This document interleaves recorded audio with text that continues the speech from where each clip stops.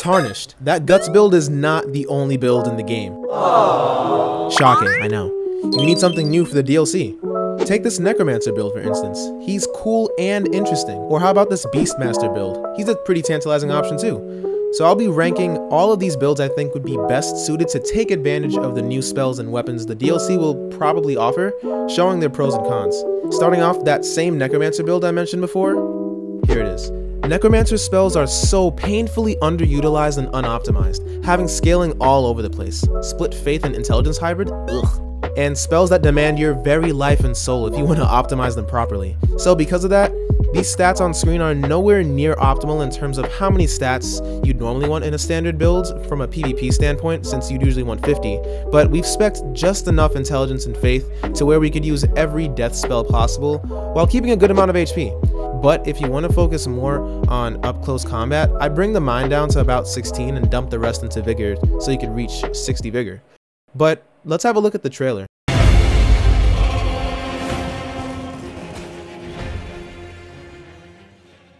Even though nothing seemed related to death spells in the trailer, if you really think about it, there are only 4 death spells in the game.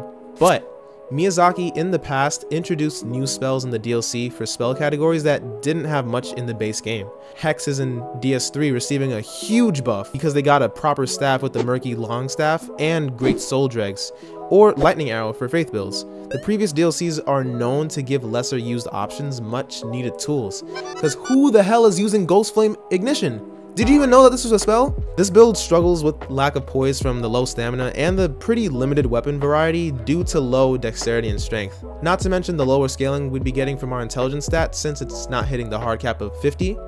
Intelligence Faith hybrids are in such a bad spot in this game. My hopes are low-key low, but there's a little bit of hope, and my copium will not let me drop that. Something my copium will definitely not let me drop is this footage.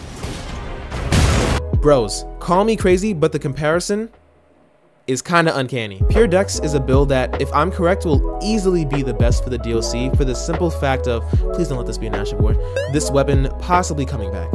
For those who didn't experience Peak, the B team at FromSoft cooked with this weapon in Dark Souls 2. Insanely fun moveset, good but reasonable damage, and a Kamehameha attack.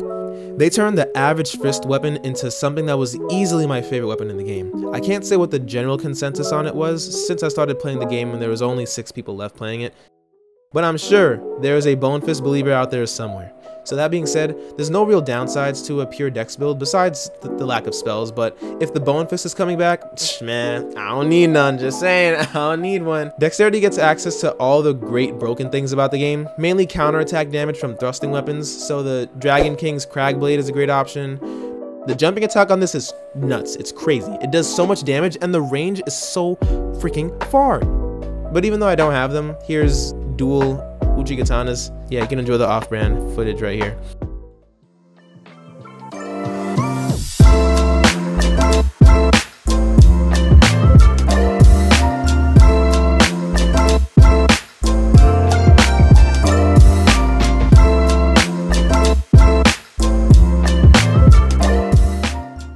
The Beastmaster is what I like to call this build, inspired by my Dragonborn build, which you can watch after this. So I was really interested when I saw this roaring incantation in the trailer, and if it's gonna scale anything like these incants do, then this stat spread seems to be like a safe bet to maximize its damage.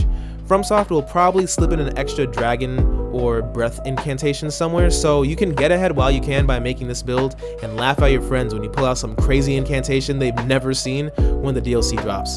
The downsides though, again, low vigor. If you want to have more vigor, you can drop the faith to around 40 and put the rest into your health.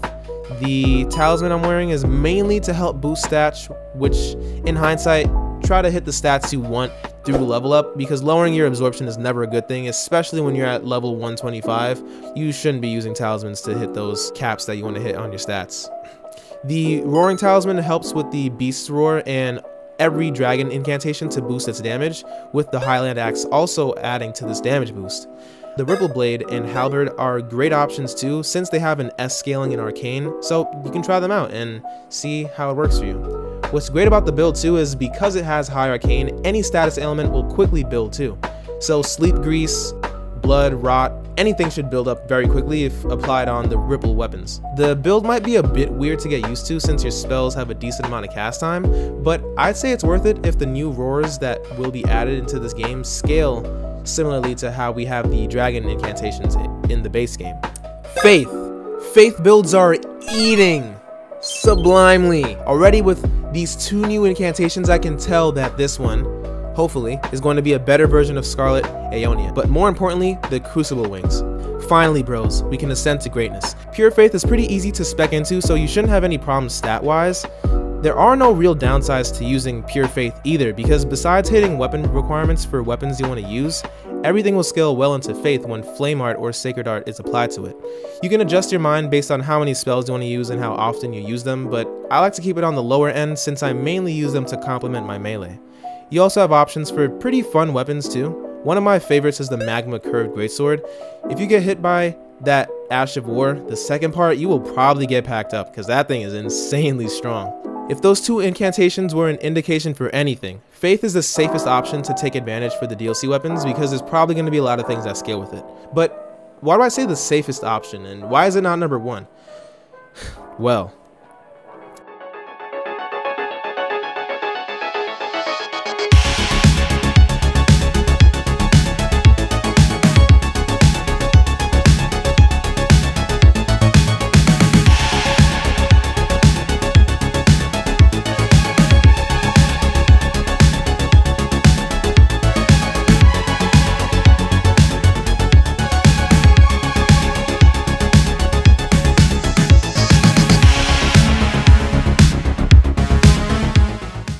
Blood Mage is my favorite build in Elden Ring and the one that's in contention for being the best contender to receive something great in the DLC. The main things to point out is we have 28 Faith for Grail's Roar, and we just dumped the rest into Arcane for the scaling. Since it's a bleed build, naturally it's going to do well in general just because everything in this game is insanely prone to bleeding. Things like the Thorned Whip helps a lot with bleed buildup when infused with bleeding, or Dual Occult Uchigatanas for a fun melee-focused variation on the build. And interweaving dragon magic into the Blood Mage is very cool to me too, the most practical one being Grail's Roar. Since people get hit by it, they'll have their damage and defense reduced for a period of time, and it has a decently fast cast time when you have the Radagon's icon equipped. For the spells I like to use, I mainly like using Blood Boon and Blood Talons. I feel like those 2, alongside your Blood Flies and Grail's Roar, are the 4 spells you're probably going to be using the most. Blood Mages, we may be few in number, but we will feast in the DLC, mark my words. Grab yourself a plate, get this build, and come eat with me on June 11th when this DLC comes out.